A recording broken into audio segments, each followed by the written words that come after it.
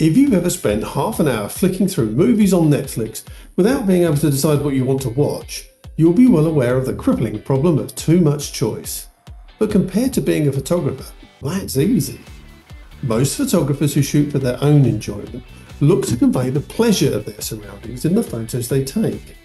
Usually the first thing they do with their shiny new camera is rush off to a much-loved location, point their lens at their favourite part, and then wonder what went wrong.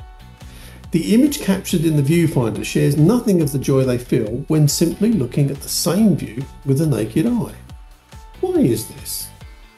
Well, it's because the camera is a dumb beast, and no matter how much technical control you have over it, there's still one more element you need. And it's not skill, years of experience, the artist's eye, or any of the other esoteric nonsense someone who couldn't explain to you how to take a great shot tried to fob you off with.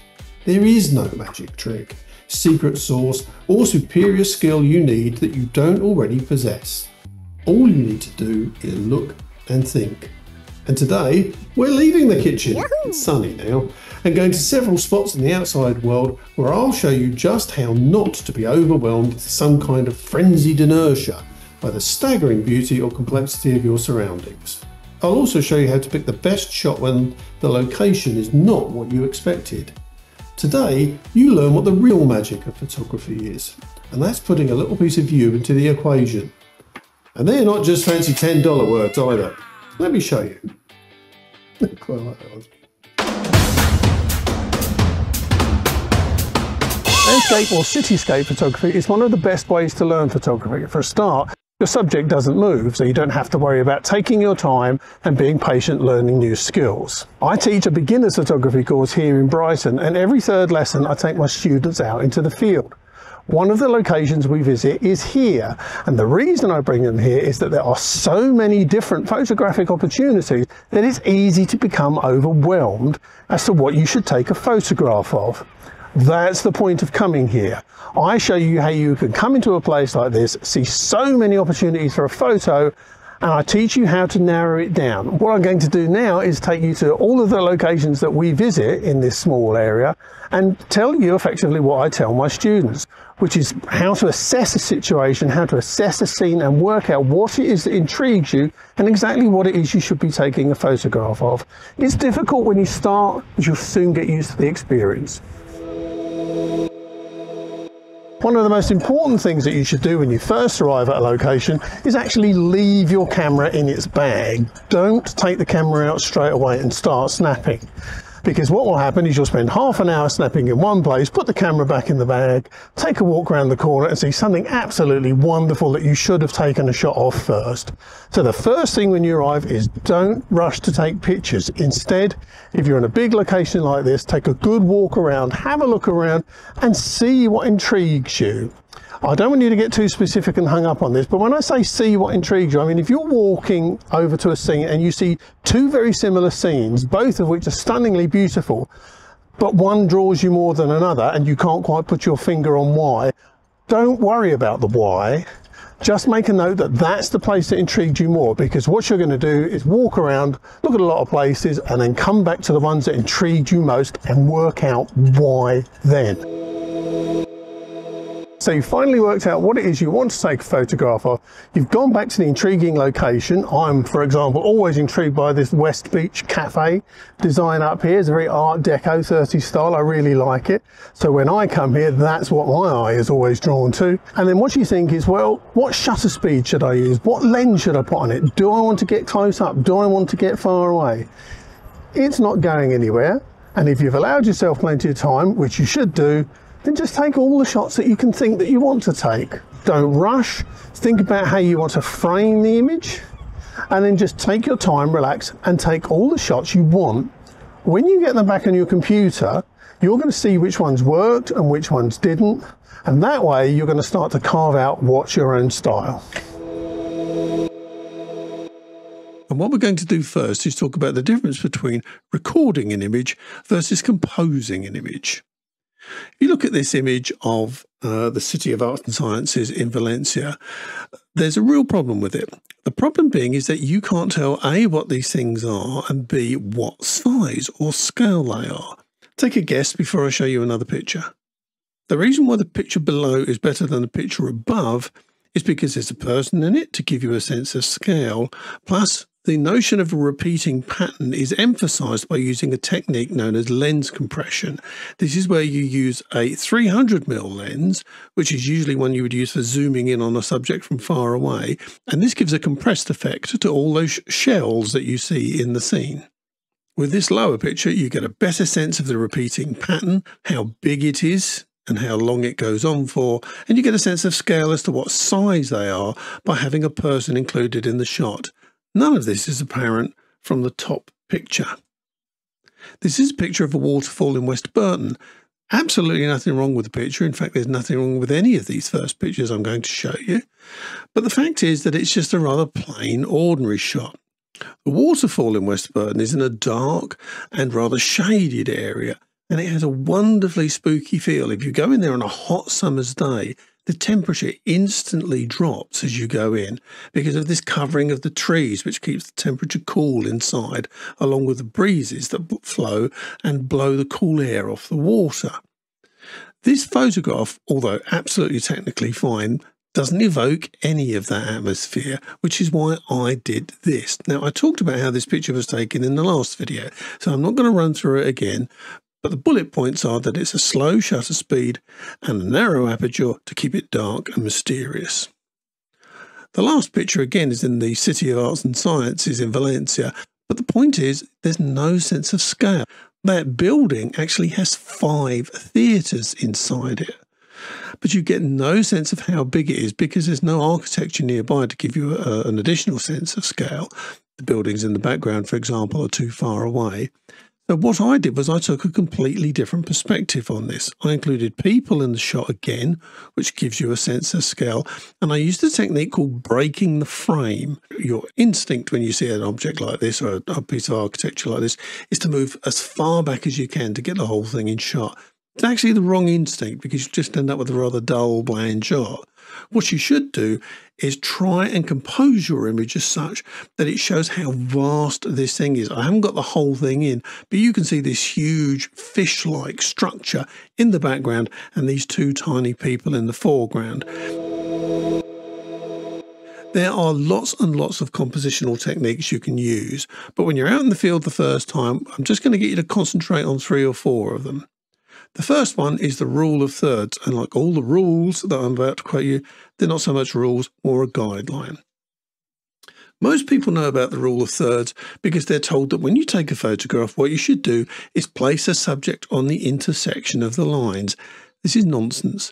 You can do that and you will get a pleasing image, but it's actually much better to use the rule of thirds to compose your image within the frame. Let's look at this picture on the left-hand side, first of all, from a perspective of the rule of thirds. Starting in the middle, the peak of the sand dunes is in the top centre of the frame. On the left, it sweeps away to the left, and on the right, it sweeps to the right, with, in the middle frame, the additional interest of a person. As you can see horizontally, the rule of thirds is used quite strongly, that in all of the bottom sections you have the first sand dune, in all of the middle sections you have the second sand dune, and in all of the top section you have the blue sky. If you look at the person on the right hand side, the rule of thirds is used differently there. I've blocked out 2/3 of the frame using the person's body, and I've used a shallow aperture to get a blurred background so you get a sense of depth. The bear is bang in the middle of the frame. Normally, as a golden rule, you don't put anything in the middle of the frame, but I've used the rule of thirds here to block out 2 parts of the frame with the body and 1 frame with the arm and the depth in the background.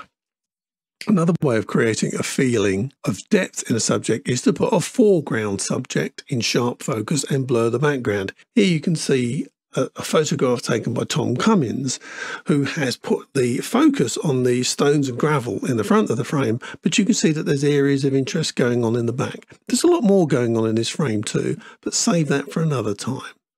This is a shot I took in Yosemite National Park, and although it looks like just a 2-piece shot, i.e. the lake and the mountains in the background, this area in the lower third of the frame actually adheres to the rule of thirds. so that you break the subject into 3 areas: a sharply focused area right in the bottom, then you have a midsection of more of the lake and a top section of the mountains. But you also use this thing of blocking out 2/3 of the frame of the lake, one with the mountain, and a foreground object as well. You can combine different techniques to get a more interesting shot. This composition uses 2 techniques. It puts a foreground object that draws your eye at the front of the frame, i.e. the carousel on the right-hand side. It uses the rule of thirds in that the carousel takes up the right-hand third of the frame, and the white Ferris wheel actually takes up the left 2/3 of the frame. So you can see it like that. It also uses something that we're going to talk about called leading lines, where the leading lines take your eye to a different area of the photograph. I don't like this photograph myself because I feel that the leading lines don't actually lead anywhere. And for me, if your leading lines lead nowhere, it's a bit like taking a disappointing journey. As you can see on this picture, I've used the leading lines of the train to take your eye to the silhouette of the man who's standing in the only bright part of the frame. Leading lines are a great way to draw a person's attention to a small part of the frame that they might otherwise overlook. As I say, the Ferris wheel with the leading lines on it went nowhere, but the leading lines of this train actually take you to the man standing there as well. It's important when you use techniques like this that what you do is realize that you're making somebody's eye move over a picture and through a picture. You're taking them sort of on a journey, and leading lines are one of the best ways to do this. Likewise, if we look at this picture taken at the Great Wall of China, the leading lines aren't immediately apparent, but of course what your eyes tend to do is follow the wall, which results in you ending up at these 2 red balloons. And of course the bright red against the green calls the eye to it. When you get a location like this, for example, it's very easy just to stand and take what I call the postcard shot, which is a shot where you literally just stand in front of it and get the whole thing. However, the whole thing is made up of lots of really interesting angles. After all, it's something we're used to seeing, a house, but it's upside down. That means that the light falls on it in different ways. All the angles are different to how you are used to seeing them. So probably the best thing to do if you're taking a photograph of something like that is not so much just take the wide shot, because you can do that on your mobile phone, but actually go and start examining the angles. Something like this will be intriguing simply by its nature, and the thing to do is to get in there, work out what aspects of it are most intriguing to you, and actually crop in and focus on those. What I'm going to do is actually show you pictures that my students took here, not me, because as a teacher, you should be proud of the pictures your students take, and if they're not taking good pictures, then you're not really a very good teacher, are you? I say that safe in the knowledge that I know I'm going to show you some absolutely top-notch pictures.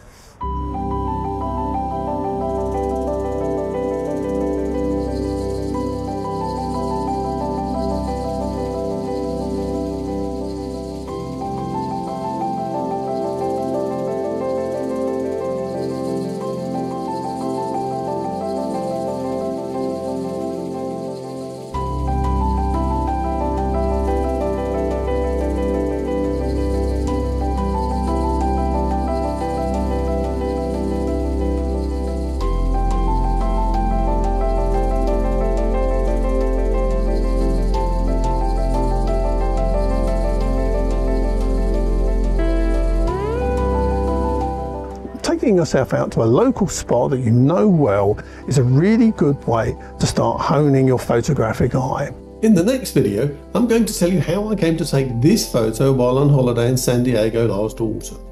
I'm going to cover how I found the right station out of the 20 or so on the beach, how I picked the angle, why I decided to choose a certain lens, the difficulties I encountered on the day and how I overcame them, and how I took the final shot. In the video after that, I'll talk about how I chose to edit the image, based largely on how I imagined it looking when I first had the idea for the shot. If you're enjoying these videos, please leave a comment below. See you next time.